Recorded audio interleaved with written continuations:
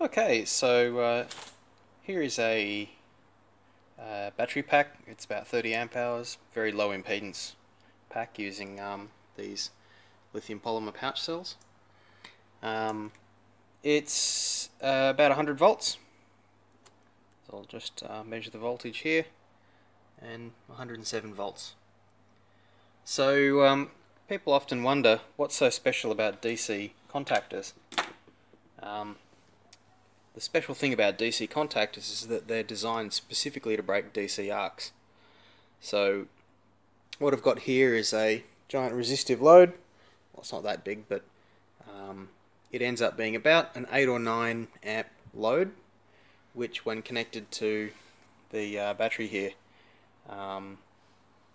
represents a good sort of 800 watt load. So this is what happens when you connect it and disconnect it without any fancy switching gear. And heats up okay. It's probably a good 9 amps going through there, starting to get warm. But watch what happens when I disconnect it. It's a giant spark,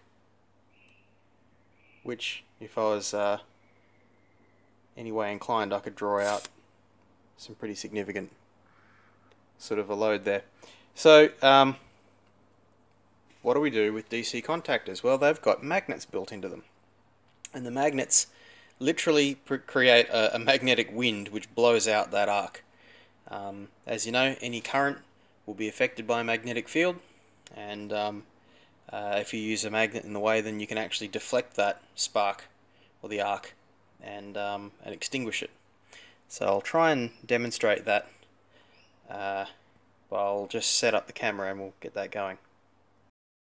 Okay, so I've just set up a little wooden block here to support a magnet, and so what's going to happen when I connect this load is that the spark will be somewhat extinguished. Now you might see the magnet jump a little bit because there's a current flowing and that causes it to deflect, but we should still see a bit of an effect. Here we go. There's that deflection I mentioned. But now when I disconnect it, it very quickly extinguishes that spark. If I get a good touch.